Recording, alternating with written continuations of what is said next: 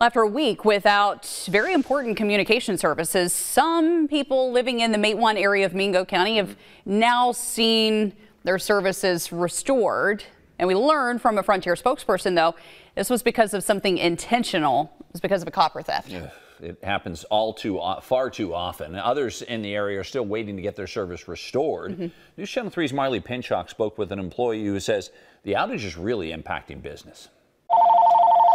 The sweet sounds of a telephone call and card swiping for payment, bringing up to one thing. Important communication services are back on for some customers in the Matewan area of Mingo County after about a week. A Frontier spokesperson tells us the outage was caused by a copper theft. And as of Wednesday morning, the spokesperson told us service has been restored for those impacted by the outage due to the copper theft. But across the train tracks at the Matewan Public Library, no, there's no dial tone, no ringing. Employees are still waiting to hear a dial tone.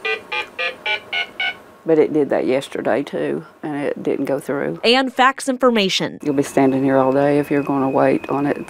Kathy Belcher works at the Matewan Public Library. She says they've been without important communication services for over a week now, creating problems for people who rely on faxing their timesheets here. They can't get paid if they don't get their timesheets in, and now they can't do it today either. And I'll probably have several people come in to see if it's back up. Kathy says the library makes some money from faxing, which adds up and goes back into the library. I haven't made any money in 8 days on faxing. Hoping to restore their services as soon as possible. The people really need it. Really, we're letting a lot of people down.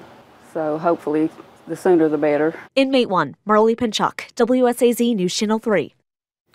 Frontier spokesperson says they are working on getting an update for us. In the meantime, when it comes to the cable theft, the spokesperson says it's a big issue countywide in Mingo, and they're offering up to $5,000 for anyone who provides information that leads directly to the arrest and conviction of anyone involved in this theft.